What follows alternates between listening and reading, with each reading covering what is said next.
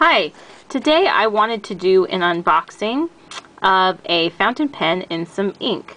I was contacted by penchalet.com to see if I wanted to review a couple of products, and I said sure, as long as you just want me to give an honest review.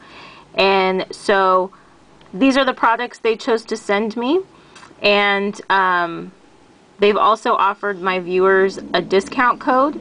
It's Pen Pixie, and I will put it in the description box along with links to both of these products. With the coupon code you get 10% off, and so let's get started. Let's look in the box.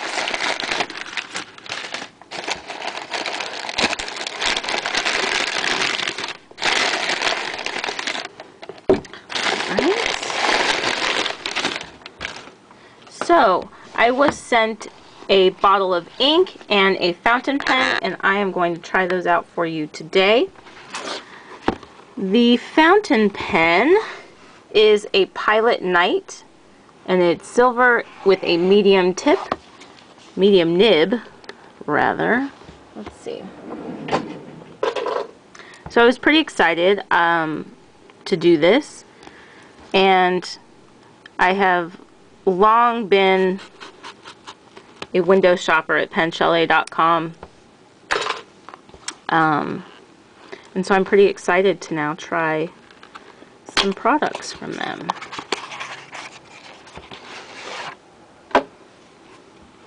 This is a really nice case. You know, and I didn't even think to look up how much this pen costs. Like I said, there'll be a link to this pen below.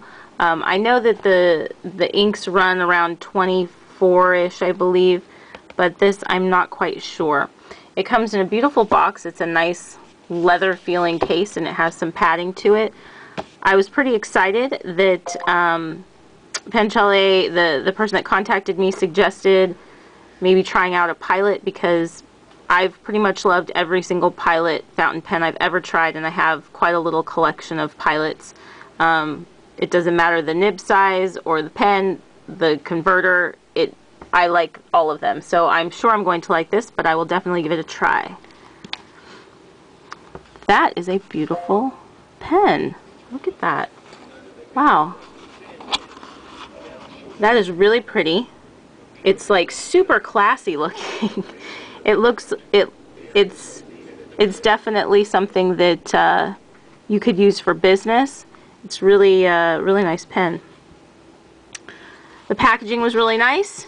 It came in this little tray, and below is an ink cartridge and a use and care guide. So I'm going to leave that there, and I will put the little box to the side if I can manage that.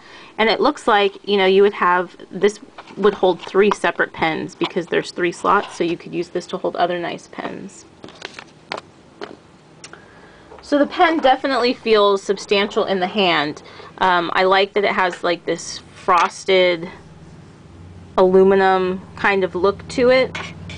Let's do a measurement here. Capped from the highest point is almost, it's like a little over, it's like 5 3/8 of an inch. This pen is really heavy. It feels really nice. I'm trying to think, what other pen do I have that it like is comparable? I would say it's comparable to this Jin Hao, the Sparkling Sands. It's like that weighty. It feels really good though. I like the texture of it. I like that it has the shiny accents to go with it, and everything is really sharp. Like literally, you can see that it has nice sharp edges to it. It's just a really sleek looking modern pen. I could definitely see this sitting on an executive's desk or anybody's desk at a business, and it obviously is going to look nice just in your own personal collection. That's really nice. Let's uncap it.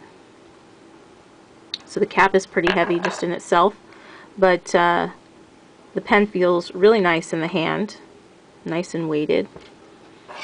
Let's do a measurement without a cap.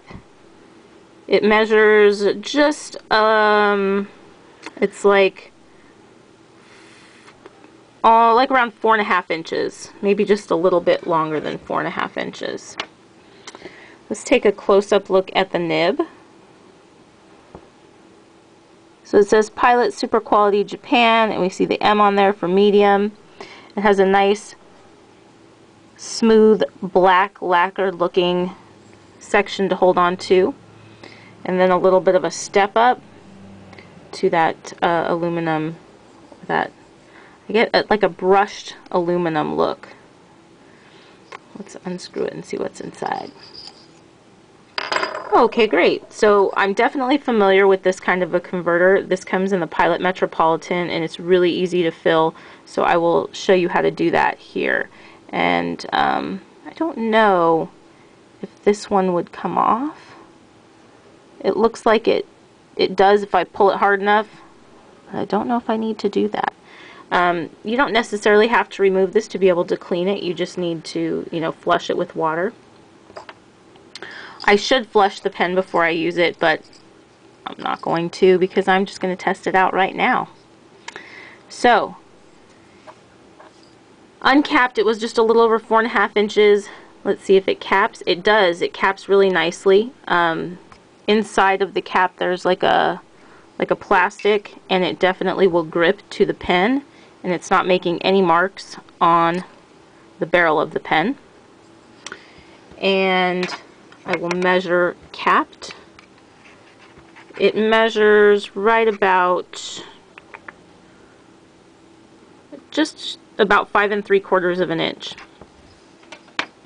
It is definitely a lot heavier capped, but it still actually feels pretty good in my hand. The distribution of weight causes it to sit just right here in this pocket, and it actually doesn't feel too heavy at all. It feels pretty good.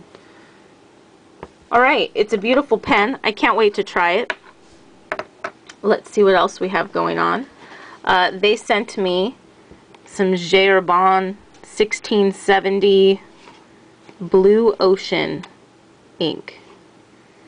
And I don't normally buy bottles of ink. I have a few that I've purchased. Normally I just buy samples.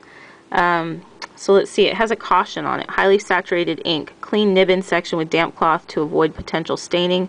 Don't leave ink in fountain pen reservoir. So, good to know. Although with something like this, with this converter that's like it's kind of a sack that you will squeeze, and then it will draw ink back up as it, what would be the word, decompresses. You wouldn't really see any staining in here, but I'm guessing you might see some staining on the feed, somewhere around the nib. If I was putting it into a pen like this, where it has, you know, a clear body and a clear converter, that might be something where you don't want to keep it in there because you don't want it to stain, right? But you're never going to see it in this. So, let's open this ink. I'm pretty excited about this because I love all of these shimmering inks that are coming out, and it's really nice that they sent me a full bottle. And this pen. Let's see.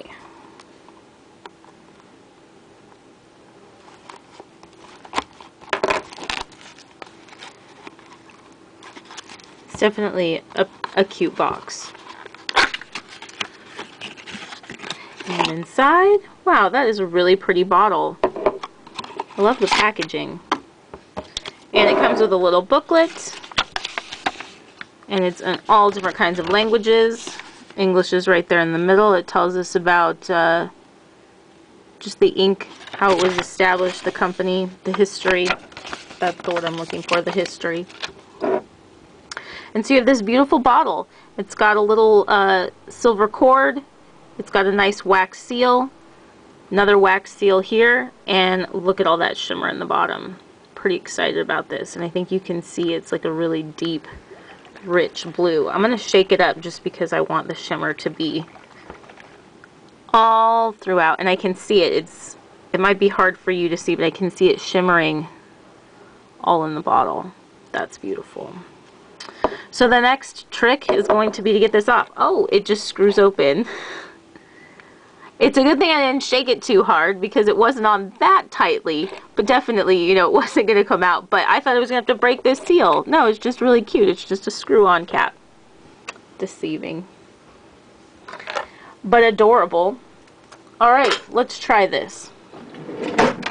Super excited about it. And I can't wait to try it out. I like this bottle. It's just cute. I would just have that sitting on my desk. So, this is just like a Pilot Metropolitan, and how you're going to fill it is you're just going to squeeze this. I think you can see that. And when you squeeze it, the little bladder here kind of just squeezes together, and then just from like vacuum pressure, when you let it go, it's just going to slowly fill up. You're going to want to make sure that when you put the nib into the bottle, you see there's like a little hole right here. That's where the ink is going to draw up into this sack. So you want to make sure that you have this little hole all the way down into the ink. Otherwise it's not going to draw any ink up. That means that you are going to get some ink on this section here where you're going to hold it with your finger, so that's why you always want to have a paper towel or a tissue so that you can wipe it off, and then you're good to go. And you know, really, if you're using fountain pens, you're probably already got ink on your fingers anyways, so there's nothing new there. So it's much easier when you have a nice big bottle than a little sample to go ahead and dip in. And what I'm going to do is I'm just going to dip in, and you can either already have this compressed or not. I will. And I'm going to make sure that I get it all the way down as far as I need to. And so I'm just kind of checking to see like how far down am I, because it's hard for me to tell in this bottle. Okay, so that's plenty far. And I'm just going to, I'll show you from the side, I'm just going to slowly unpinch that, and there should be ink in there.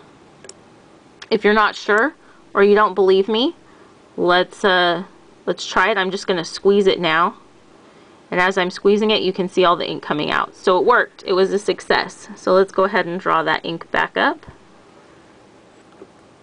and I should have ink in there. So you can see that there's ink now on the nib and on the section. We're just going to wipe that off.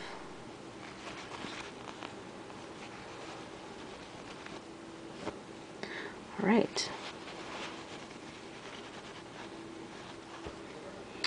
And it doesn't matter how stable the bottle is. I would always recommend that you cap your ink as soon as you're done with it. I've spilled way too much to not do that. Not only does it make a mess, but it's a waste. And then I'm just going to screw this back on to the rest of the pen. And I'm going to give it a write. So I'm just using some ARC notebook paper. This is the junior size. And we'll see how long it takes to get the nib flowing. Let me just go ahead and adjust a little bit. And it's flowing right away. Now notice, I didn't flush this pen, and a lot of people leave me comments saying, you really should flush the pen before you use it for the first time. How come you use it without flushing the pen? You really should flush that. I understand, but when I'm here on camera and I'm unboxing and I'm showing you for the first time, I'm not flushing. I'm just going for it. And everything seems to have worked out fine so far. For the most part. So as you can see, it immediately started writing and it hasn't stopped. And this is pretty effortless. It is definitely a weighty pen. You will feel that when you're using it. But the nib is super smooth. Like, very little feedback. It's a medium, and so it's a Japanese medium, and that means that it's going to be finer than a European medium. But this is definitely fine enough that I could write with this every day. It doesn't lay down too thick of a line, which is really nice. This would be an excellent everyday writer. I mean, if it's going to continuously write like this, no skips, no blobs, nothing. I mean, it's writing perfectly, smoothly, seamlessly across the page, and I haven't stopped since I started. And there was no hard starts on it. It just went really nicely. Wow. So the nib, this feels weighty, and so because it feels weighty, I have to put like no pressure on the nib. I'm just gliding it across the page at this point. I'm not pushing down at all. And if you angle the pen the way that you hold it, all of the weight gets pushed down onto the nib and not so much onto your hand, and you wouldn't, I don't think you would feel too fatigued after a while, because you don't really have to apply any pressure. It just writes. It's really nice. The nib feels super smooth. I feel like barely any feedback. It's really just that nice. It feels like it has a lot of tipping material, and it's hard to see, it's hard to tell unless we were to examine it up close, but it feels solid. I guess that's what I'm trying to say. It feels really solid, really smooth. Yeah, this is a really nice writer. I gotta look up how much this pen is. I have a feeling it's something like in the 40s. But I mean, I'm thinking like, first of all, it's a Pilot, so you know it's going to be good. The nib is going to be awesome straight out of the box. I've never had a problem with a Pilot nib. Nor have I ever had a problem with any kind of like build quality of a Pilot. But this is a substantially nicer pen than the other Pilots I own. I have some Metropolitans, I have a Kakuno, I have the Petite, I have some Varsities. I think that's my Pilot. Oh, I have a Plumix. And this is by far so much nicer than all of those. I mean, this is just a step up. And I had heard, and this maybe is old information that is no longer applicable, but that you're either going to get a budget fountain pen, like say a Metropolitan for $15, which is an excellent deal for that price point. I don't think it can be beat. Still, I don't think anything beats the Metropolitan at its price point. But then, like, the next step up, you really have to spend like $60 to $80, and that would be like for something like a TWSBI. But I am actually going to now look this up for sure. This pen, let's check it out. I'm just going to penchalet.com. And let's check out the Pilot Knight.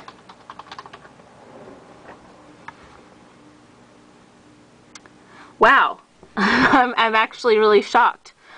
So this pen right now at penchalet.com, normally it's $48 and it's 50% off for $24.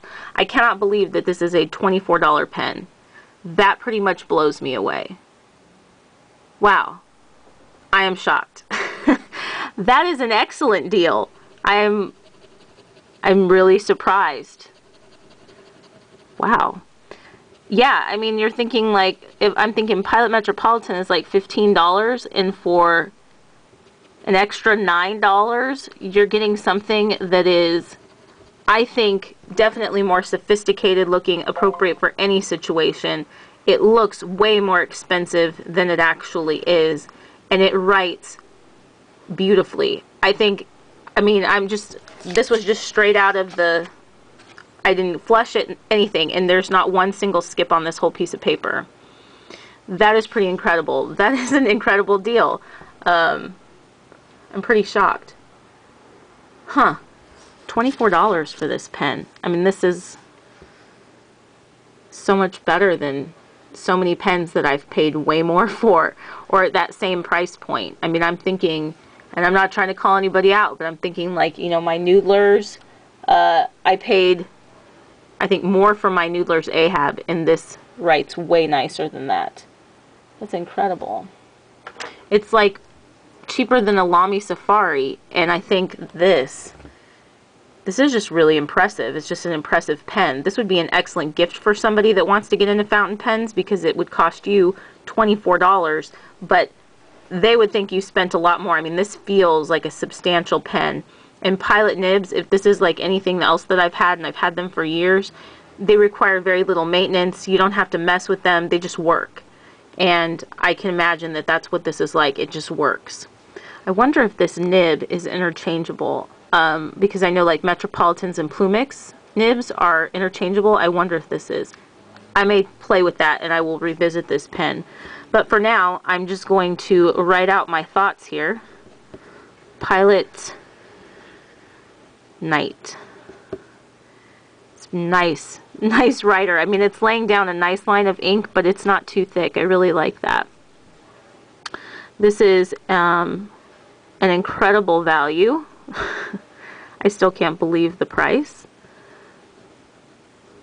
At $24. Oops. At penchalet.com. I don't know if that's the price anywhere else, but with that price plus 10% off, you're looking at what? Like around 20 bucks? Wow. The nib is extremely smooth. Even ink flow. No skipping. This is really nice. I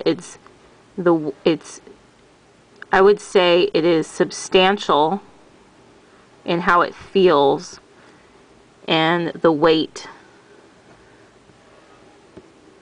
is evenly distributed.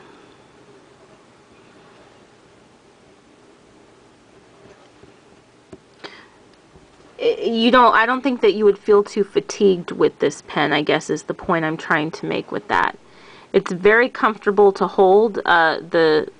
This section here that you would hold, it feels very comfortable. Sometimes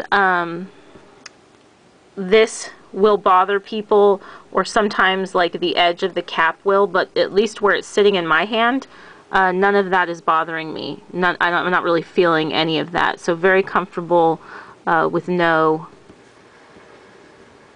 distracting or harsh edges.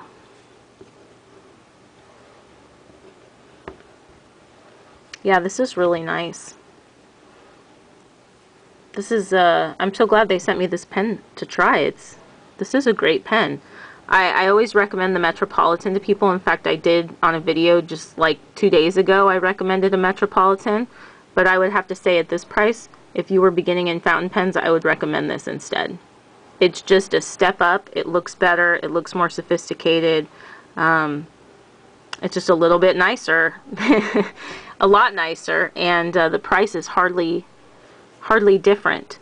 So if you are looking to get started in fountain pens, I would absolutely recommend this. If you already have fountain pens and you just like the way this looks, for the price, you know, if you're in fountain pens, that's nothing. $24 is nothing, and what a great pen for the price. I can't even believe it. I'm still kind of blown away by that. So I would definitely recommend getting this. This is just first impressions, but I will try it a lot and come back with just a quick review about my impressions after having used it for an extended period of time. But just straight out of the box, I'm impressed. I'm impressed, and for the price, I'm kind of blown away. Definitely don't want to neglect the ink. So as you can see, I think that you can see, it just comes out as a nice, out of this pen, it comes out just as a nice basic blue. And I can kind of like do this, and I think this is going to be really hard for you to see on camera. But when I'm holding it like this and I kind of move it in the light, I can just see little flecks of shimmer throughout the letters. It's definitely not overwhelming, and you can see it if you're looking for it, but I think if you weren't looking for it, you could easily overlook it. I don't know if that's because of this nib. Usually when you're looking for something to show shimmer, you need to have a really juicy nib. I wouldn't say that this is juicy, but it's certainly not dry by any means. It just works great, actually. I think it would work really well for school or for business, but you can definitely see the shimmer in this ink, and it's just a nice basic blue. It's just kind of a royal blue. So I think that it would be pretty versatile in a number of situations. I do want to do a quick smear of ink to kind of give you an idea of what it looks like, or I want to give myself an idea of what it looks like. And so how I'm going to do that is I'm just going to dip into the ink with my little pocket knife, and let's just try to smear some of it across the paper. In all fairness, it has been sitting there, and so I bet some of that shimmer has settled to the bottom. Maybe I should shake it up and see if that makes it. Oh yes, look at, you can see all of the shimmer at the bottom. So let's shake it up and lay down that line again. I don't know if that will make a difference, but we'll find out. Oh, I can definitely see more shimmer in it now. So if you're going to be using an ink like this, you definitely want to shake it up right before you use it. And I may have seen a little more shimmer in my ink had I done that, but you can absolutely see it now. This was what I did without shaking it up, and there's virtually no glitter or no shimmer. And this was after shaking it, and you can just see all of the shimmer. That's gorgeous. That is what I'm talking about. Why don't all fountain pen inks have shimmer in it? I don't understand. So that is beautiful. It's like a royal blue with gold shimmer all throughout. Beautiful. So I'm going to use this ink. I am going to use this pen. I will come back and revisit with you later after I've had an opportunity to try it out. But my first impression is, of course, I would not hesitate to buy this ink. If I had the storage to buy all of these in full bottles, these along with, you know, Diamine Shimmertastic, I would have the whole set. Having said that, I wouldn't hesitate to buy this if you're looking for something that has shimmer. I mean, just look at that. That's beautiful. Again, as a gift or something for yourself, if you're just looking because you want a new pen, maybe you're bored with your collection a little bit, you can't go wrong with the price. $24, a 10% off coupon, Pen Pixie at Pen Chalet. I'm so blown away by the price. I just can't deal with it. But I will come back and give you more of a review after I've had a chance to use it. But first impression, I'm kind of in awe of the Pilot Knight at this point. So I hope you enjoyed this review. I hope you have a great day. Links to the products and everything in the description box, everything that I've talked about will be in the description box below. And if you like this video, like and subscribe. Thank you for watching, and I'll speak with you soon. Bye-bye.